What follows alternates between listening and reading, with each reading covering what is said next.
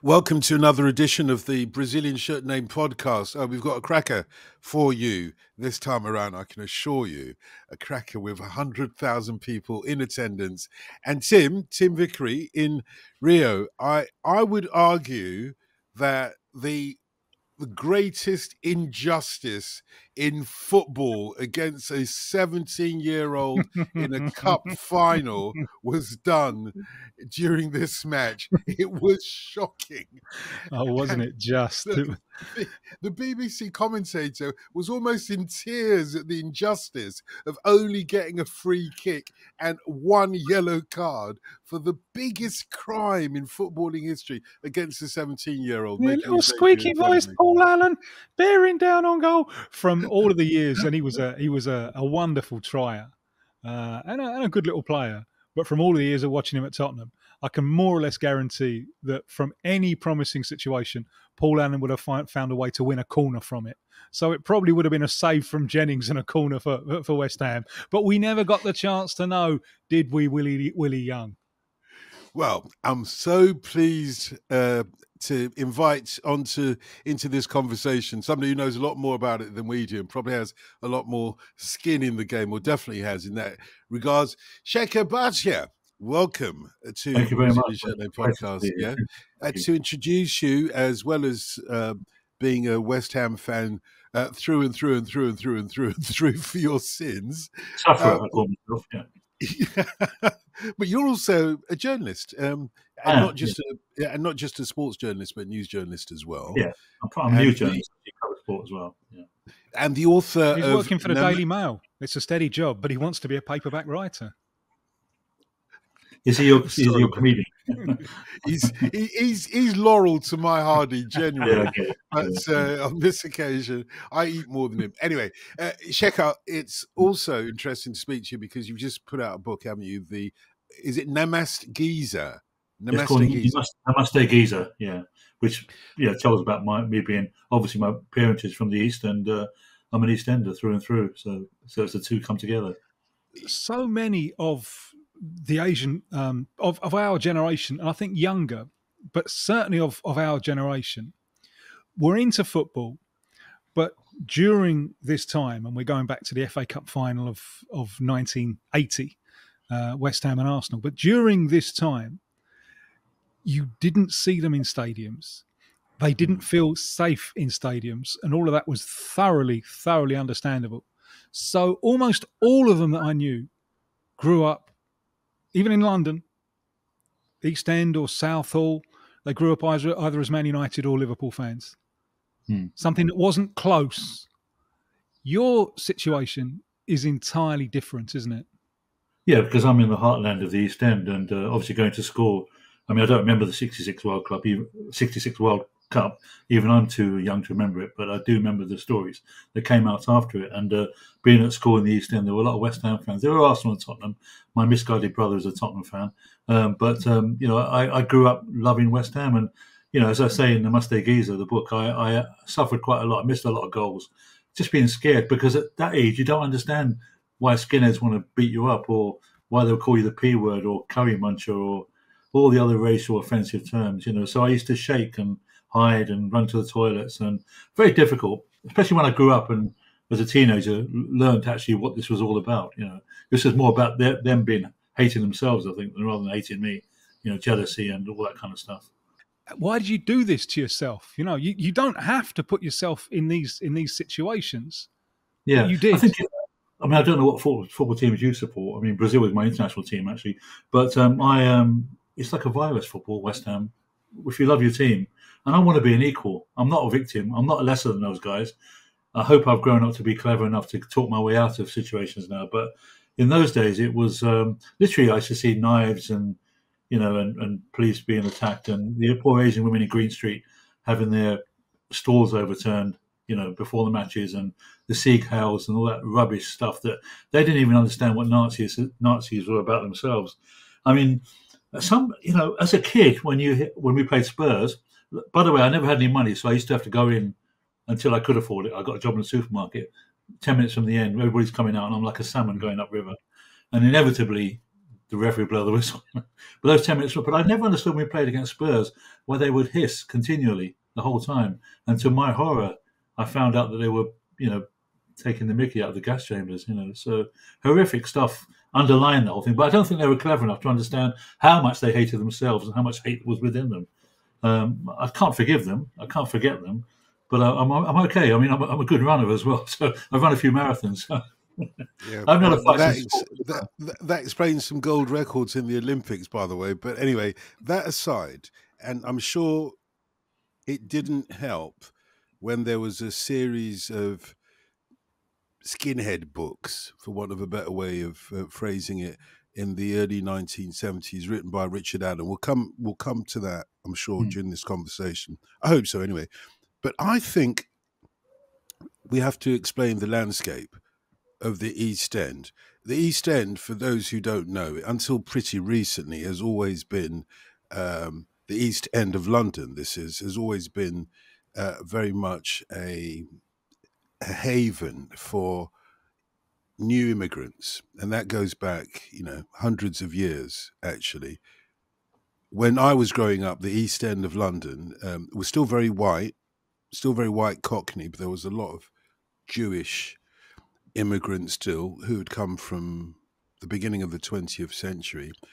And then by the time, certainly in the 70s, you started seeing the appearance of Asian people on the streets.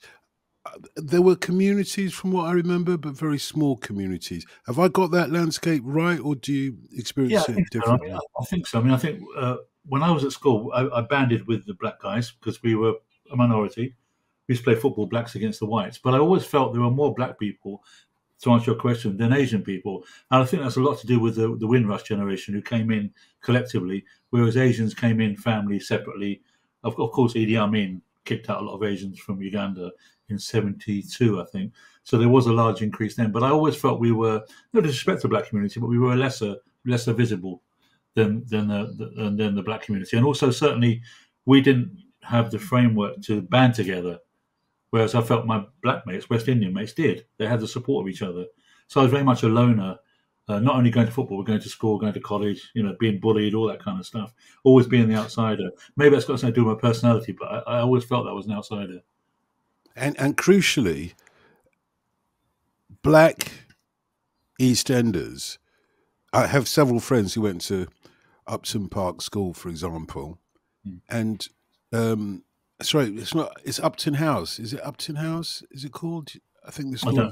There's Upton House. Don't worry. Anyway, they were more accepted as football fans at Upton Park than Asian people. It's kind of a weird thing here. And when I look back at some of the images, I remember, well, the likes of Cass Pennant, for example, the first convicted football hooligan, as he was then, book publisher, etc., as he is now.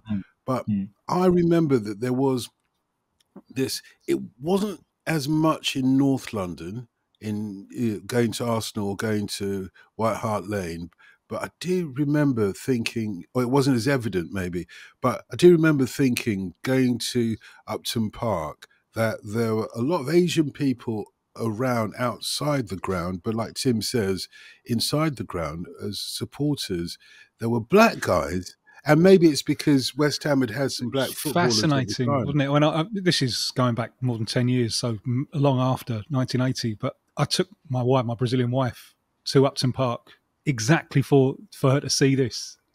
Because you walk out the tube station and you are in Bangladesh. And then wonderful. And then during the course of the day, the white working class who have moved out, they come back and reclaim it for a few hours.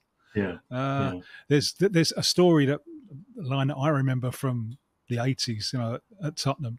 Sometimes the devil has all the best tunes. I don't take any pride in this, but West Ham are giving it the old Johnny Lyle's Claret and Blue Army. And the obvious comeback is Johnny Lyle is a Pakistani, which is quite funny. There's humour. I don't find it funny. I don't find it funny. There's no such thing as casual. No, there's no such thing as casual racial humour. I'm sorry, it's not funny. No, you're right. You might find it funny as a white person, but I don't find it funny. You know, I apologise for ever having found it funny. No. You have your right to find humour. That's fine. I'm not in any way getting at you. I'm just saying I don't find that funny because I suffered for some real, yes. Well, that's why I shouldn't find it funny for that same reason. Because you a should joke. Because a joke has to be funny for everyone. Calling John Lala Pakistani is not funny for me. Because the P word was so. Look, yes. I'm actually of Indian origin. But I've been called the P word, and I don't mind Pakistani friends and community. And some of my dad's best friends, used to smoke woodbines and watch the World Cup and play cards, and they were Pakistanis. But any racial joke to me really just it gets over my head or goes underneath me. Nothing against you, honestly, I promise. But I can't find it funny. It should be. No, but you're talking from your own experience, and that's fine. If you want to join in and find that funny, absolutely defend your right to, because humour, that's not the most offensive. I found it funny in a guilty sense then. Yeah, it was a kind of guilty kind of. I didn't join in. Yeah, but you're right. It's wrong. Well, no, it's not wrong. It's not wrong. I'm not one to judge you. I promise you. I want to make apologies to you. I don't judge you. I just find any joke that has a racial connotation, no matter how innocent it might be, it's not funny. We've moved on so much since those days. You look at Goodness Gracious Me on TV now, and how many years ahead that was. That's spun it on its head. We need to concentrate more on that kind of humour, I think. Yeah. But the division that I was talking about, and there is an old Jamaican saying, "Who feels it knows it." So you're always going to feel it different if you're the recipient of it directly. But like, in a way, the thing that I was trying to say before was about the schism that there must have been, which one of my close school friends, really close school friends till today, is of Asian origin. And I'm not saying that we were fighting black and Asian, but when you get into a situation, I've seen this with music as well, where there was so much racism in the 70s at clubs, the bouncers wouldn't let you in because you were black or Asian. Wouldn't let you in. And your white friends would apologize for going in to Soul Night at the Lyceum in the centre of London. It was kind of a weird kind of thing going on there. But then are black West Ham supporters not guilty of a similar kind of, schism between them and their Asian friends if their Asian friends are being attacked? And the black friends are amongst those who maybe not attacking them directly, but certainly amongst that group of people. That's a really good point. I don't begrudge any person going in to watch a football match, regardless of their colour or their race or their sexual orientation. Football is for everyone. It's a beautiful game. And I grew up loving it. I wanted to be a footballer. If you read Namaste Giza, you'll hear how gloriously I failed. But I wouldn't hold. I don't see a connection with that at all, actually. And of course, black people are far more represented on the pitch than Asians are. Look at Gladys. When I look at TV, I'm sorry, I do look at the crowds. And I see loads of black people supporting Arsenal. I don't like Arsenal, but it warms my heart when I see black people there. And I look around the London Stadium now when I go there, and it gladdens me when I see. I've seen one Sikh guy with a turban. Several Asian families out of 62,000 people, and that's it. So there's a long, long way to go. So I wouldn't knock any black person, any white person, anybody from going to watch football. It's for all of us. I know it's a very romantic view, but it's a very simple view and I think an accurate view to have. Football is romantic, though. So let's get on to this match. It's the 10th of May, 1980. West Ham versus Arsenal at Wembley. 100,000 people at Wembley. It just beggars belief, doesn't it? And West Ham are not even in the top flight against the mighty Gooners. Oh my word. What do you remember of that day? Well, how old were you and were you there? I was 21. Why I wasn't there was because I couldn't afford it, couldn't get a ticket, too unworldly, a little bit stupid. I didn't have any connections. I was a journalist on a local paper then, an East London paper actually. No, hang on, 1980. I think I was joining the Tottenham Herald then. So the chance of getting a ticket was zilch. But I watched it on TV, And I saw the Willie Young foul. And I don't know how Willie Young sleeps with himself to this day, of robbing that poor teenager of his moment of glory. But I remember, in fact, a few years ago, I went to a West Ham reunion of the 1980 squad. Because my mind, I've seen so much football since the World Cups, and I've seen every England game in the World Cup since 1998. So I've seen a lot of football.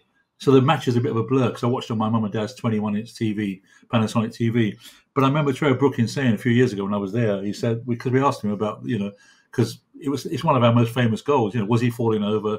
Was he trying to dodge Stuart Pearson's shot? He said, no, I got my head on it. I meant to put it in. So that I think puts that to bed. So it was a proper goal, but it could have been 2-0 if it wasn't for Willie Young fouling the boy Allen. Yeah, it's always a shame, isn't it? It's always a shame, Tim, when the denouement of a football match comes in the 13th minute. The denouement being the only goal of the match. These are words that I'm unlikely to use very often, but in a way, I feel sorry for Arsenal. It was such a boiling hot day. It was really, really hot. I remember this well for reasons that we might get into later on. And Arsenal, they'd been in contention for everything, and they just didn't have anything in the tank. A few days later, the Wednesday after, they go and play the Cup Winners' Cup final against Valencia, and they can't get a goal in that one, and that goes to penalties, and they lose that on penalties. They've been in contention for the league, and I just don't think they've got enough in the tank. And West Ham, it is a surprise that this West Ham side was in the second division, because there's some lovely play. And Alan Devonshire was a beautiful player to watch. Trevor Brooking obviously is royalty. Alvin Martin went on to have a butterfly. Alvin Martin went on to have a great career. Yeah, I remember very nearly the first Brazilian to play in England was Paulo César Caju, who played against England in 1970, and at this time, 1980. He's having chats with Fulham. He ends up not signing because 50% tax, and he regrets it to this day. But while he's around, he goes to a couple of games. He goes to Arsenal and he sees Liam Brady and he can't believe it. Can't believe he's watching Gerson, he's watching the left-footed maestro. And he goes to West Ham and he sees Trevor Brooking. And he said, he's just an aristocrat on the ball. He was a beautiful, beautiful player. And I'd forgotten that Stuart Pearson was there. And Stuart Pearson, who 3 years earlier was England's centre-forward, unfortunately was very, very injury hit. And there's not much of him after this game with West Ham. But he plays a big part in the goal. It's his shot that Brooking deflects in. So surprise to me that a team with this quality, Shek, was in the second division. Yeah, I mean... there was also a great goalkeeper, Phil Parks. Was it Phil Parks? 1980. Yeah. Well, West Ham had some quality, as you said, Alvin Martin and Stuart Ray Stewart. There's some really, really good, tough players. It was after the Bobby Moore era, of course. They were rebuilding, having won the 1975 Cup. Then we had a few stagnant years of to and fro, and then they were a top side. They got out. I think I went to the League Cup final. We lost to Liverpool. So, we were there weren't no Premiership because we were a first division team apart from in name. So, we gave Arsenal a good game that day, closed them down. And, as you said, it was very hot. I remember the yellow shirts glistened in the heat. And, I remember Stuart Pearce puffing for air. It was a tough day, but we took them on and we beat them 1-0, second division side, beating first division side. So that was our last effort. You heard Tim there feeling sorry for Arsenal because it was hot. You don't feel sorry for them because it was hot, do you? No way at all. No. They were the big shots. Who did they have up front? Was it Stapleton? I think Stapleton was there. Frank Stapleton was there. Probably. Didn't they have in defence? It's their defence, I remember. So O'Leary and Willie Young. Pat Jennings is in goal. Pat Jennings, and it's strange to see Pat Jennings in an Arsenal goal. But he stayed there a long time after Tottenham showed him the door. He's there for nearly a decade. It's a solid side. Pat Rice, in fact, wasn't he? Right, Arsenal had the better team. So whatever the sort of circumstances of the day, I think it evens it up. But they didn't. It wasn't a brilliant match. Maybe in parts it was kind of like dreary, I would say. And possibly the heat took it out on both sides as well. West Ham tactically were very good. Very good. And Pearson came back into midfield, so they made themselves very hard to pass through, and they could keep the ball as well. You know, that's the thing that I always loved about West Ham. But what about that one of the great FA Cup final Wembley goals ever that never was? Just take us through that. I mean, I think you've got to describe it, to be honest, because it'll bring tears to people's eyes to know that we as football fans were robbed of what would still stick in people's memories, you know, in the way that Jeff Hurst's goal for England in the 1966 World Cup final goal, the second goal, sticks in people's minds. You're talking about the Allen goal. The Allen goal never was. Of course. Yeah, going back to, okay. Yeah, so I can't remember who put him through, but it was he was on the 18-yard area in the circle, and he was going past a couple of defenders, going past Willie Young, and Willie Young skied him down from behind and got up, didn't even look at the referee. He knew it was a yellow card, and that's all it was. Nothing came of the free kick. And Allen... Last man as well. Sorry, mate? Yeah, I mean... Sorry, I apologise for interrupting. That's okay. I mean, I unfortunately, I haven't seen the video back today, but in my memory, he would have put it past, he would have slid it past Pat Jennings or dinked it over him. Maybe dinking wasn't a thing of the 80s, I don't know, but he would have put it in the net, and it would have been such a wonderful platform for the kid to go on and always remember that he scored a goal in the FA Cup final at the old Wembley, the real Wembley, not the one, not the new Wembley. It would have been amazing, yeah. It would have been incredible. So I felt for him because I was roughly, a few years older than him, and it was my dream to score for West Ham in injury time at the FA Cup final and be carried around the stadium on my teammates' shoulders. You can both laugh, but I mean, every boy has a dream, And I felt for it. It stayed with me that day, and it stayed with me for a long time. I mean, I really felt for him. Someone's car alarm's gone off. Sorry. So yeah, so I, as I said, I don't know how Willie Young slept with himself that night, or maybe I don't know now what he thinks of it. I don't know what he said about it. Has anybody read anything about him in the past? No. I just know from Nick Hornby writing that it was the most Arsenal thing imaginable. The Arsenal of that time. Yeah. Who were your favourites in the team? Who did you most idolise or relate with? Alan Devonshire for me was so deft with his foot and left foot and going down the wing and just dancing past players and, they'd be still standing still and he'd be gone, And of course, he made the goal, didn't he?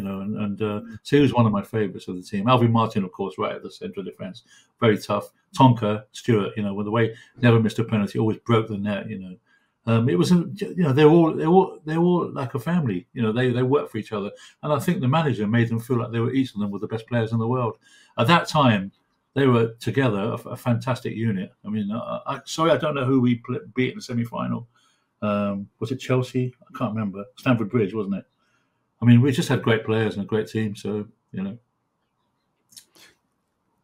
We've seen the photographs, the images of the celebrations afterwards. West Ham winning the FA Cup final. That those narrow streets of the East End, East Ham or West Ham, are going to be filled with people, and so it was. It feels like all the 100,000 from Wembley were there on the streets that day. So probably including Arsenal fans, who knows, dressed in claret and blue, of course. But where were you then? Because you've already intimated that it wasn't a comfortable landscape for you. Lots and lots and lots and lots of pictures of West Ham fans, all white, but a few black fans as well, celebrating. Where were you? I was there. I was there for the 75 parade as well as the 80 parade. Very much again on my own. No friends to, people of colour to ring up and say. Of course, there were no cell phones in those days, so you couldn't actually coordinate with people. There must have been friends from school there because my school, my mates were West Ham, Arsenal, and Tottenham. But on that day, I was by myself down at East Ham Town Hall, down Green Street. You only get a fleeting glimpse of the bus going past, but it's something that you'll always remember. Do you miss the old bowling ground? I do, yeah. I was a season ticket holder in the East Stand for many years, so you can almost breathe down the players' necks. When we left Upton Park, I was based in New York for the Mail. I was an American correspondent, so I don't take any blame. I watched the last match against Manchester. See, I watched. It was like Brexit. I wasn't involved in Brexit either. It's not my fault either. It all happened behind my back. Come back and we're screwed. Well, he said the C word, so we're screwed. So no, I think you'll end up cutting out the C word, and he probably should. Well, I mean, I don't feel home at London Stadium at all. But did you feel, because there's a melancholy there? So the old bowling ground, Upton Park, is it bittersweet memories? Oh, God, really good question. Really good question. It's more sweetness than bitter. There are bitter memories, otherwise I wouldn't have had that story to tell to write in my book. But I'm a Cockney guy. I'm from East London. I'm get up and go, and I am a cup half full. I've always lived my life like that. I'm very optimistic. I think I'm very lucky to have had the experiences that I've had. I'm certainly very lucky to have seen some great goals at West Ham, seen Trevor Brooking play, and Bobby Moore, Clyde Best, Eddie Coker, some of my heroes. I just, when you're a schoolboy, you get caught up in this kind of romantic charm of this free-flowing football. It's so wonderful. I mean, it really, I mean, they are bitter, because I used to see the Skinners, and I saw some Skinners with knives having to go at the police, and, and I'd be called Stani, and, and also National Front used to sell Bulldog outside the stadium. At the stadium, I remember that. I remember that very clearly, actually. Yeah. I mean, one of my friends told me they sold them inside the stadium, but I don't have any evidence of that. But they sold them out. I just see them. I used to walk past them. They would snarl at me, and but I knew I was fine, because I'm a cocky git, from the East End. I know there are police around. I know I can run. I know there are good people who will look after me. I've got to be positive about my life. Otherwise, if I get negative, I'm going to waste my life. So I live it very much on a positive footing. I find this astonishingly brave, because. Thank you, and I think this is an experience that everyone should have. This is going back about 15 years. I was in Peru, and I was at a game. Alianza Lima. Alianza Lima is the team of the people, and it was a local derby. And I turn up, and most places in South America, I can kind of blend in. I look of European extraction and therefore rich, but I could be a local. Not there. Not in Peru. They're all little. It's quite small people of indigenous stock. This is the team of the working class, and going around looking for the press entrance. The number of people who are trying to pick fights with me, who like pushing me or trying to trip me up as I go past, and I thought, I'm getting too old for this. But I remember thinking, because it's one thing to understand, it's another thing to overstand. And at that moment, I was overstanding what it's like to be that conspicuous and to be that in territory that people don't think is yours. And the idea of going through that experience for pleasure on a regular basis, I think that's astonishingly brave. Thank you. That's very kind of you. I mean, there wasn't much else, I mean, with school and Scouts, I used to get bullied at Scouts. Honestly, I'm not a victim, but I had a pretty tough time as quite a lonely kid. Didn't get girlfriends until very late. And and I switched schools between 13 and. You obviously haven't read the book, right? You haven't seen it yet, because the story's in. I'd love to. Yeah, no, thank you. But my father maybe switched schools because he just thought I'd get better. My brother went to the other school, so I went to Mackenzie in Walthamstow. Now, I still carried my dreams of being a footballer, so I was still very much. I used to go to Leyton Orient and bunking over the wall and watch them play and and I dreamt of. I didn't want to do anything else but be a footballer. I wanted to play for West Ham, as you said. Be carried around Wembley on my teammates' shoulders, holding the FA Cup, having scored the last, like Paul Allen, he scored the cup in the last minute, which a Paul lad never got to do. But in my school, my football dreams were killed because the players like Terry Hurlock was in my school team. Went on to be a Rangers legend. Steve Neville played for Exeter. The quality was so high, I could only make the B team, and I soon found out. You couldn't mention Millwall there when you talked about Terry Hurlock, could you? You couldn't do it. You went somewhere else. I couldn't myself to it. I need a glass of water. Yeah, Millwall legend as well. He's still a mate of mine, actually. We're still mates. So we don't talk about Millwall. He's a lovely lad, Terry. Really lovely. I know he's a very hard man on football, but he was great at school, and so my dreams of football died. So, but I lived my life vicariously through them and through the West Ham players and Leyton Orient, actually, who were my second team. Yeah, there is a question about why there aren't top flight Asian footballers, British Asian footballers in our leagues. There is a question mark. I know there is, because we all played football at school. Some of the best players were the Asian kids. I played five-a-side. Okay. Still today, some of the best players in a five-a-side down the road from me are the Asian kids. So what has gone wrong?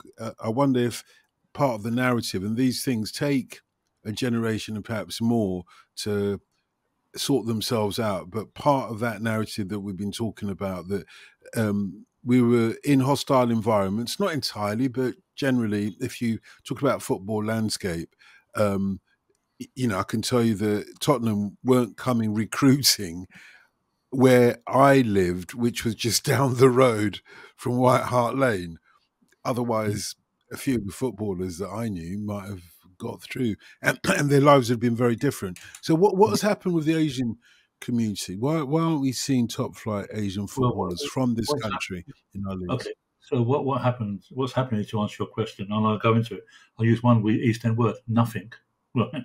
Because even like my mate is the head of Kick It Out, Sunil Bhandari. I've known him for 35 years, and I talked to him as I was writing this book, and really he couldn't put his finger on it. I mean, there's all the reasons that we know about, that there's stereotypes about Asians, certain physique and mentality and capability, that parents don't want us to play. I talked to John Terry's mum, Sue Terry, and I was talking to her about how she got two sons, John and Paul. Both were footballers. Paul played for Leyton Orient and Yeovil. And Sue Terry hit it on the head without actually realising she was giving me some very valuable information. She said, when the boys were young, schoolboys, in here in East End, they would come home at school at 3:30. They'd have their tea, as they would call it, and go off and play a football match. Come back at 5 o'clock. She'd wash their kits while they had something to eat properly. And then they'd go play another match or train. And this was nightly, each night, every week, night after night, Sundays or matches. And I thought, that's where, perhaps where, I've got a daughter. If I had a son, that's probably where I'd go wrong, because I wouldn't have that dedication. I think maybe the footballers who are getting there have been supported by their parents.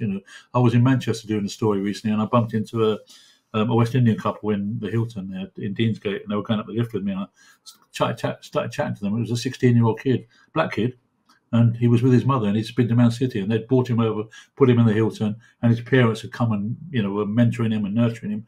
And I think that's probably one of the reasons, because it sounds so textbook stereotypical to say that we prefer to go into medicines or law, or business. It's true, but there has to be a way for Asians to get into football in the Premiership. And as Sunil couldn't even really put his finger on it, I don't think I'm qualified. I don't get it either, But some of those reasons are about having the right mentality, having the right sponsorship from your parents, from teachers, from your friends, and being part of it. And I think football has been very divisive. I think, as we've talked about, there were very few Asian faces on the terraces. My God, I used to be so happy when Sir Alex Ferguson was in charge of Manchester United, and there were a group of, you're laughing, good, smiling. There were a group of Sikh people behind him, and there were women. There were Asian women there. I don't see any Asian women at football. Maybe I'm blind. I don't know.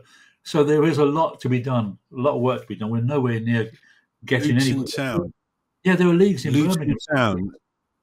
But Luton Town have done a lot to try and bring the local community, which is it's a large percentage Asian, into the grounds, and they are making inroads with Asian women coming to the football matches as well. They are making inroads, but I think, like you say, you have to make the effort, because when you've been disassociated from that experience for years and years and years, it's going to take something to bring you into those stadiums. I wonder if I might just ask this. I know you've got a question, Tim. Bear with me. I wonder if I mentioned it earlier on, because we're not quite of the same generation. No, we are. Yeah, we're exactly the same generation. So when I was 12 years old, I remember very distinctly these books that were being passed around at school hand to hand. It was a book called Skinhead Right.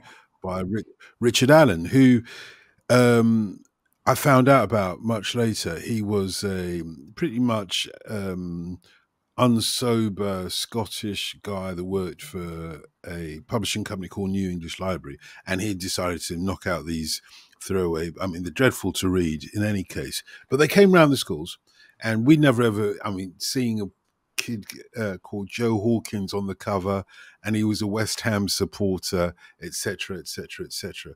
But pretty quickly into the book, he's assaulting an Asian family or whatever.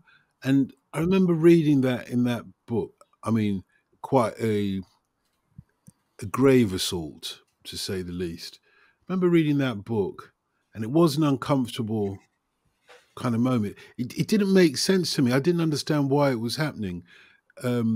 My Asian friends read the book, and none of them felt, happy about that at all, because what happened as a result of that is that, just the same way as we had the impression that West Ham fans were all skinheads because Joe Hawkins was, the same way you had an impression that Asian people were being attacked all over the place, and they'd never experienced it before. I'd never experienced this either. Do you remember those books, and did they have any impact? No, so I didn't read any of those books. Probably no one had given them to me, or they didn't come my way. How old were you then? You were 12 or 13? 12. I was 12, and I'm exactly the same age as you. Well, they're all over the place. It was a series of books afterwards. They just became like kind of silly. But it was the first books we'd ever seen swear words in. And I think that was the first thing that attracted me. My brother gave me a sort of a copy with all sellotaped because it'd been passed around all the schools, etc., or everybody at schools. But I'd never seen anything with swear words in it before, quite apart from any story about skinheads. Anyway, let's put that to one side, because I do feel... Yeah, sorry, I didn't read those books. I do feel culturally, it did something, particularly to my Asian friends, that they were discombobulated by that, if I can put it mildly. Anyway. See, I couldn't take any more than I was already seeing with my own eyes. And you must remember that, Tim will probably remember as well, in the early 70s, it was a time of Alf Garnett, who was the biggest MF going, and wore West Ham scarf, claret and blue. So there was enough published material for me to know that how West Ham were being seen. And this encouraged the idiots to come out. So those skinheads, they used to call me Enoch, because of Enoch Powell, And if I'd walk down the street, I'd be called Curry Muncher. And this is all coming from, love thy neighbour. Because Johnny Spate invented that character as a condemnation. This is an Eastlander himself. This is it's like rubbing the nose of his own people in their own excrements. That's what he's trying to do. But do you think the Alf Garnett character was counterproductive? Absolutely. I think people laughed with him, not at him. They laughed with him, oh, yeah, he's brilliant.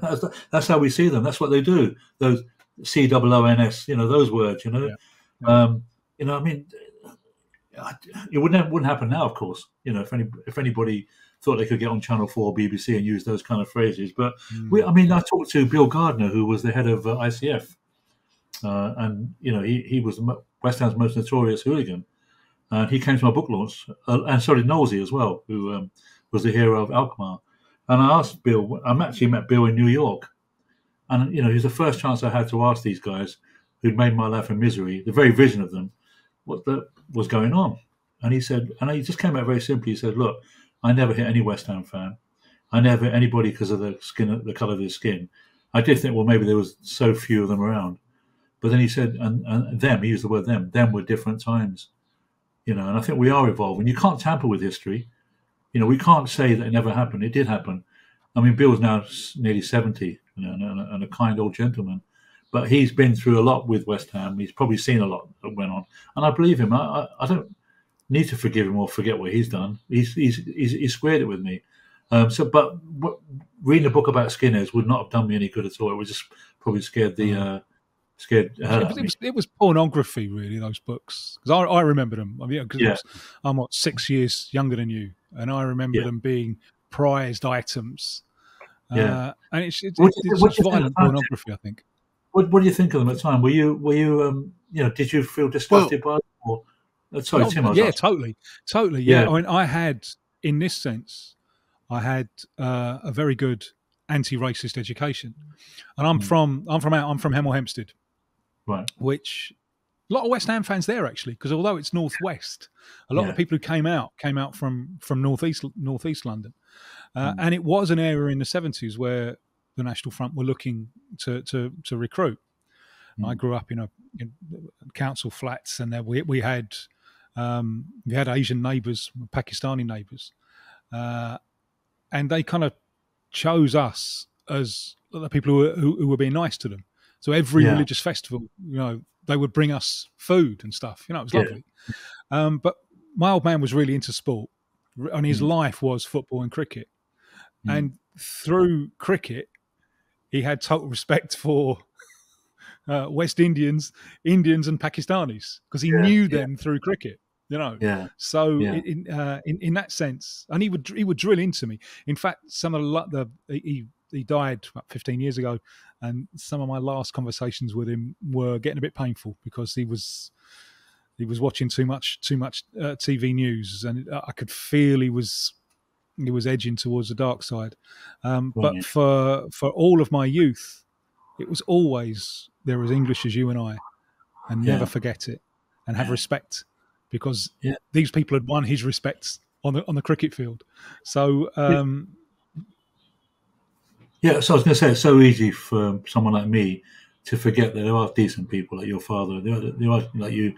There are good people in this world. And there are good people on the terraces. In my book, I say, that I used to stand next to people I felt safe with, white people, of course, with West Ham scarves. But I knew that, and they'd lift me up and put me on the safety barriers. I was only a kid. Yeah. So, and they weren't 100% racist or thugs or skinheads or, there were a lot of good people. And as a kid, you remember that. Little things in football stay with me that make me realise that football is a game for everyone. I know it sounds very romantic, but when I was a kid, I asked this geezer for his autograph. And he was talking to some guys in Max, and he wrote down his signature, and he gave it back to me, and I looked up at him, and looked at it, and I thought, I don't know who you are. And he took it back and smiled and wrote down John Toshak. Right now, for me, that was a great moment, because as I grew up, I realised he became a Real Madrid star, Liverpool star, the Welsh manager. He's a legend. But for that moment of humility, and by the way, that was a turning point for my life as well, because I wondered who those guys were, and they turned out to be reporters. And from that day onwards, I thought, so they go to see football, they get the best seats, they get paid for it, and they talk to the football players. So honestly, it's real, in my book. That's why.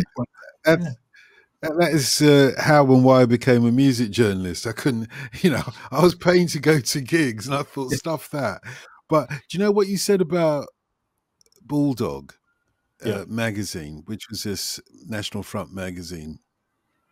I remember it so distinctly. And it wasn't just outside West Ham, to be fair. And it was down on our high street. And there wasn't much you could do about it. Look you in the face and sell them air. What could you do? What, you're going to start a ruck or what? But what I remember that was positive, because there was always a balance. You asked him what he thought of those books. Like I say, I was, like any racism that you read about for the first time, it does affect you as well. But because there was this kind of like, teenage swagger, for want of a better way of describing it, rebelliousness about the book, it somehow transgressed that, because like I said, my Asian friends, they were totally horrified by those passages, but they read the books, and we all kind of knew that it was important. These books were important. The books were reflecting what a lot of people go through, in a way that the standard books weren't. Like, Bill, what's his name, of the intercity firm, said, ICF said, Bill Gardner. Bill, was it? Bill Gardner. Like he said, Bill Gardner. Them were different times. And the thing that saved me when I went to Upton Park several times, actually, Clyde Best, remember seeing him. Adi Coker, who I never actually saw play, was a complete inspiration to me because he was Nigerian. And the one thing that I remember the most that made it safe, you see, people forget small moments in football, like when Bobby Moore swapped shirts with Pele in that 1970 So World beautiful. Cup. Yeah. And do you know what that meant? I mean, even where I was in North London, it it it it made life easier that the England captain was embracing this black guy. You know, when you said earlier Brazil was your international team, it was all our international teams, as Yeah, of you well course. know, Yeah, of Tim. course. Yeah, yeah, yeah. It was all our international, because otherwise, because we couldn't find a home in the England team, particularly during those days of racism. You mentioned that you watched the game with your parents. Hmm. What did they make of it, and what did they make of your level of interest in this thing? I think my father was a West Ham fan in terms of he'd take me because he wanted his son to be happy. So he was mesmerized by my jumping around, the room.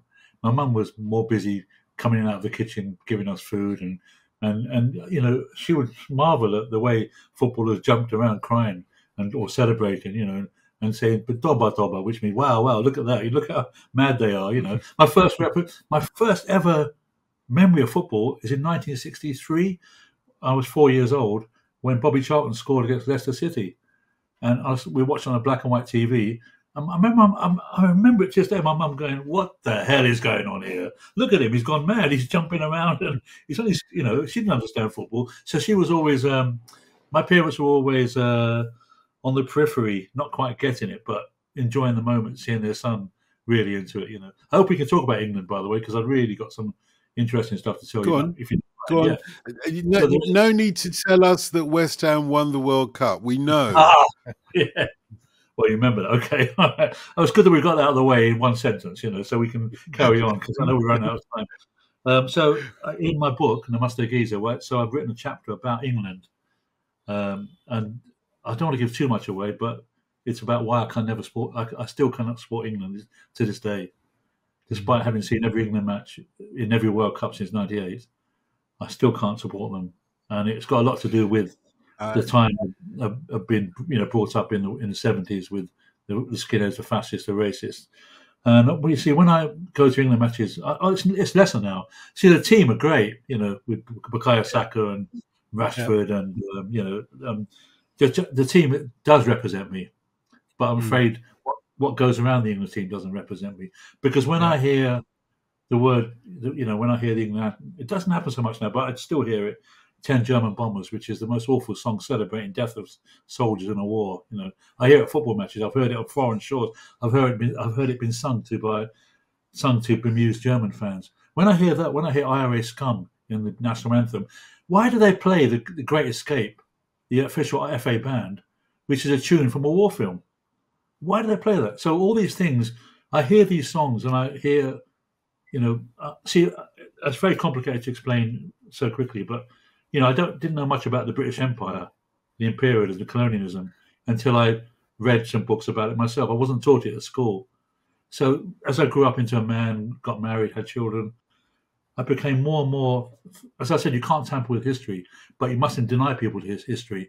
In our schools, we're not taught about what Britain did to so much of the world and then turned it into the empire and then the Commonwealth. And we still live on that. And every time I hear those racist songs, I hear the echo of the bullets in Amritsar, in the Punjab, when people I do totally understand that. I Me too. 100% understand that. But the one thing I would say, as my wife said to me, when England, the England team stood in line against Brazil in the World Cup in Japan and South Korea, I think it was. Yeah, 2002. Right, and so my daughters would have been, one would have been 4 years old and the other would have been 2 years old at the time. And when my older daughter asked me, who am I supporting? Because remember, the match was early in the morning for us. It was like I was there. I was actually there. Like Yeah. that, It was early in the morning for us. Yeah, even earlier in the morning for you in Brazil. But and my wife asked me, my daughter asked me, who are you supporting? And I said, Brazil, of course. And my wife looked at me and she was horrified and she said, look at that England team. Half of them are black, mixed heritage, whatever you want to say. That's her generation. That's your children's generation there. And if we're to, there's nothing we can do about the past, like you said, and let's not, pretend it didn't happen. But as certainly my children, I was born in Africa, my children were born over here. What legacy am I supposed to leave them if I can't show them how to love the England team and how to embrace the England team and how to be part of it? Because those kids are going out representing my children. And that was the moment in 2002 that I became an England fan. It was also, if you learn a little bit more about the history of Brazil, you realise it's hard to find a place there as well. People have this very romanticised image from afar of a country that didn't abolish slavery, enslavement. No, we just saw black players. We just saw black players, and for us, Pele, the greatest player in the world, was black. That was amazing. It was enough. But it's more complex than that. Look, we're running out of time. Most of my education came from music, and music of this time. I'm just short of being 15 when the first time I ever got drunk at this date. I bought a big bottle of beer. I thought, Jack lad, I'm nearly 15, and it's lager. And I had a long walk home. I watched it around at mate's house who were Arsenal fans, and no one was drinking, so it was just me drinking. And I had this long walk home on this boiling hot day. So I'm walking along, no one's drunk it, so so I'm walking along swigging it. I remember someone stopped me and asked and they drank it, and they said, no. You want to throw the beer away and drink the bottle. That's how foul the stuff was. But as I'm going, I'm getting more and more, and I arrive back home and I just throw up all over the place. So it's the first time I got drunk. But my education, it came not from school. It came from music. And there's a song, it's an album song. A few months earlier than this, it's Little Boy Soldiers by the Jam, of the Setting Sun's album. And it's such a fabulous song about being working class in an imperial country, about how that lever is used by those in command, but how you're also dying thousands of miles away from home for a cause that is not yours. And that was such an education, and I think stuff like that should be on the national curriculum. And if it was, and if it had been back in 1979 when that song came out, then maybe you would have suffered a little bit less on the terraces of Upton Park and in your general life. Yeah, I think that's a really good point. Yeah, I mean, I think music protected me as well in many ways because I'm a reggae nut. Good. I grew up. Wow. I grew up West Indian boys who introduced me to, I've seen all the reggae greats, Yellow Man and Gregory Isaacs and Dennis Brown. So I grew up, and so I had lots of black mates, and it was a diversion for me. So I think music can form part of your culture. But can I just say, you made a point about the past. We can learn from the past. We can't tank, but we can learn from the past.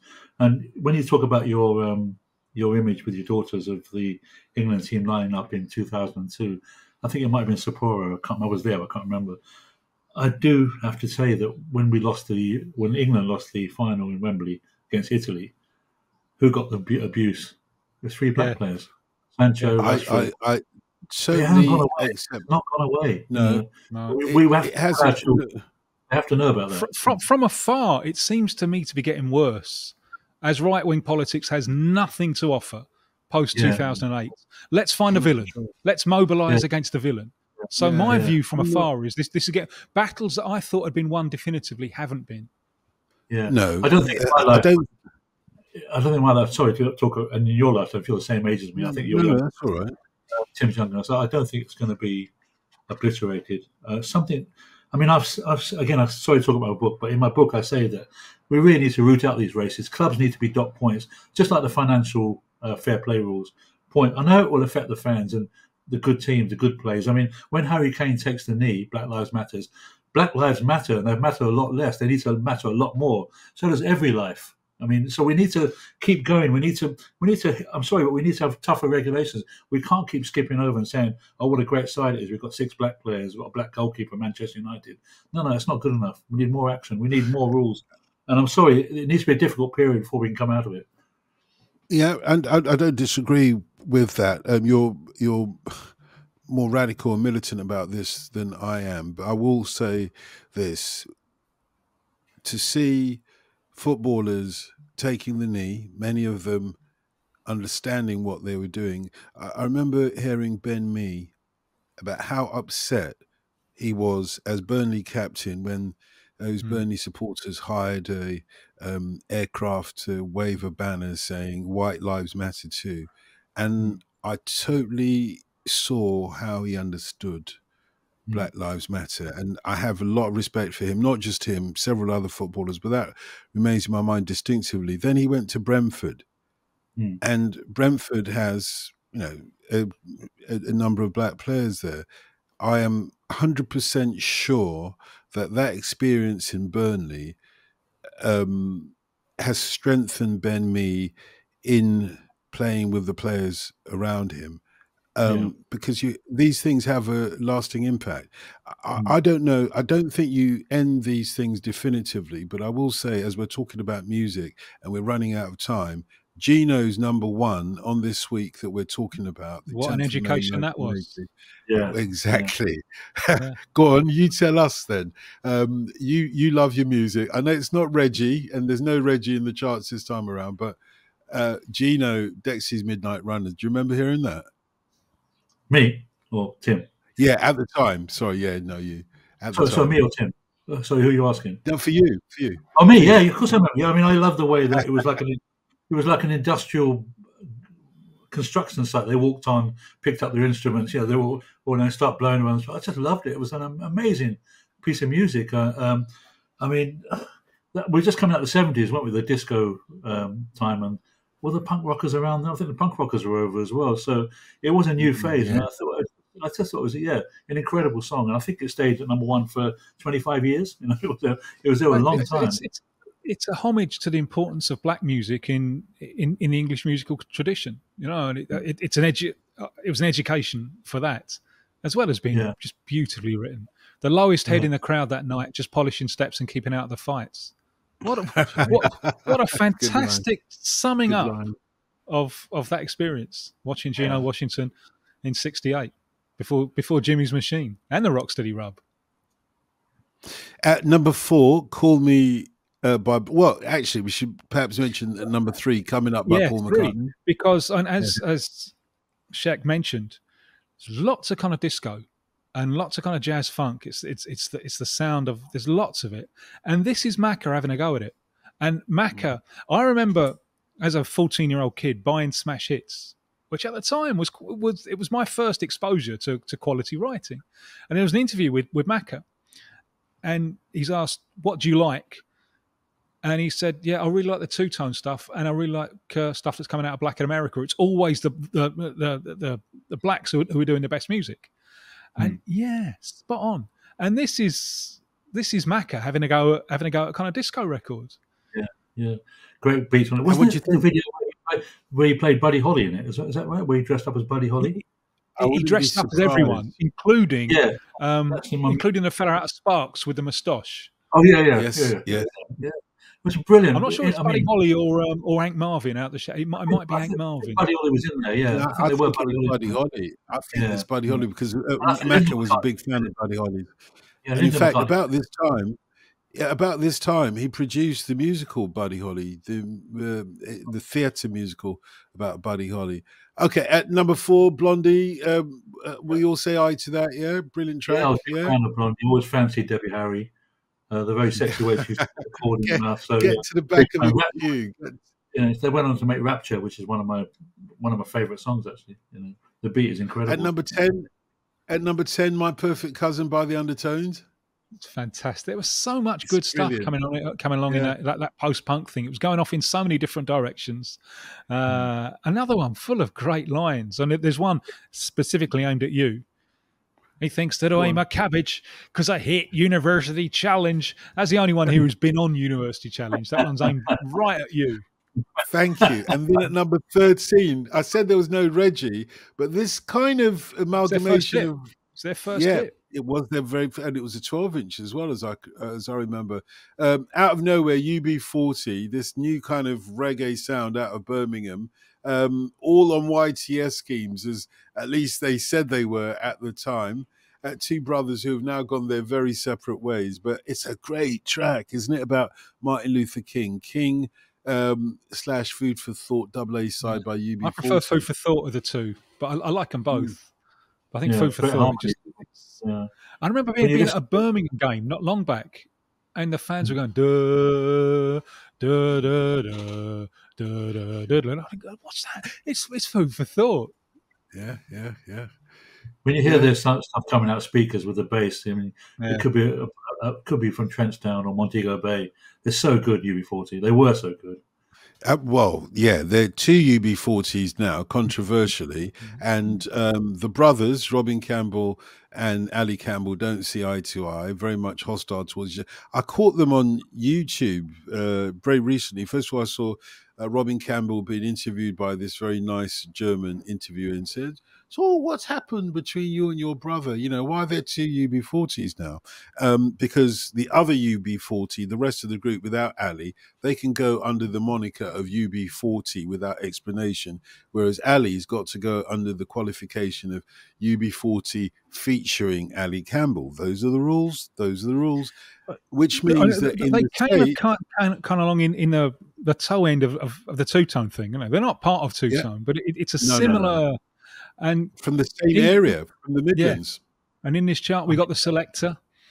Yeah, and the special. Words, I mean, Ghost Town is subliminal political record. I mean, it was at the time when Thatcher was ruining the country, and that song just summed it up. I mean, they're incredibly talented bands we had then. You know, including this stone is coming like a ghost town. Why must the youth fight against themselves? Exactly. Another one who is kind of linked, I think, is although they're coming from a different place, the Ruts. Well, I think we're just a magnificent band. They're in the charts with Staring at the Rude Boys, and it's one of those things you wonder what would have happened what would have happened if Malcolm Owen hadn't touched himself. What would they have gone on to do? Because I think they were fantastic. Jar Wars is an epic white band take on reggae music.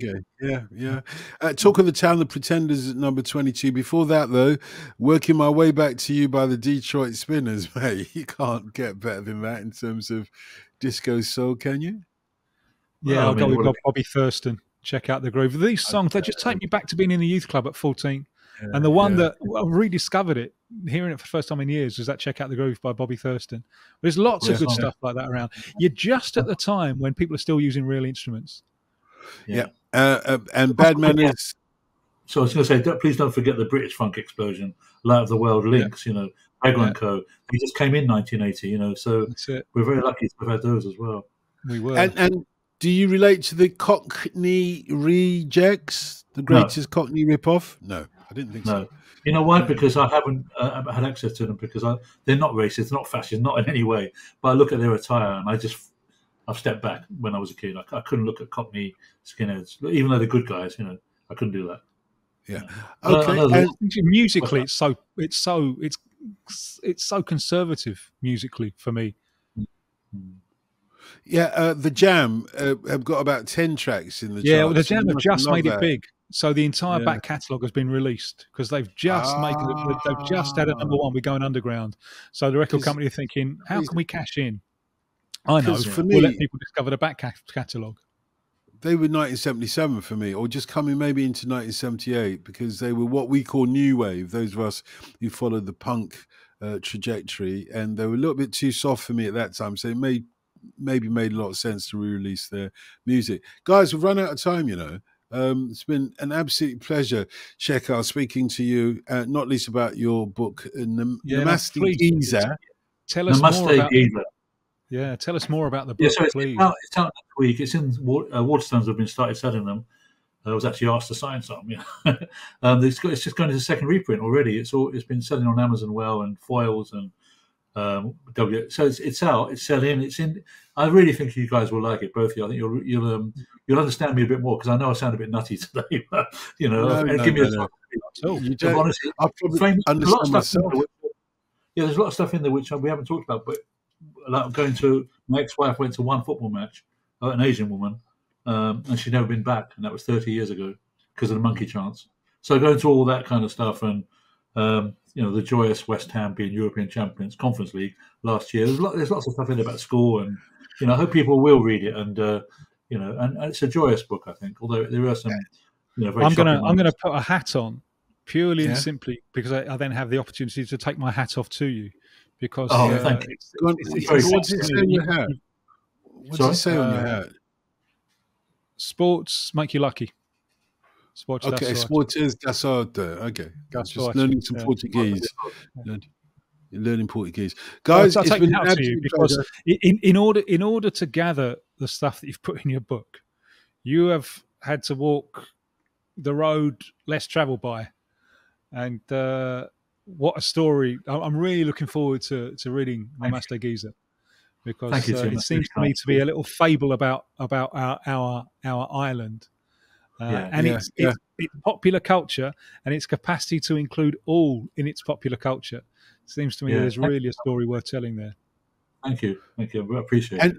And we can always do it again, because, as you've already hinted, there's one more West Ham match of recent times that you might want to talk about.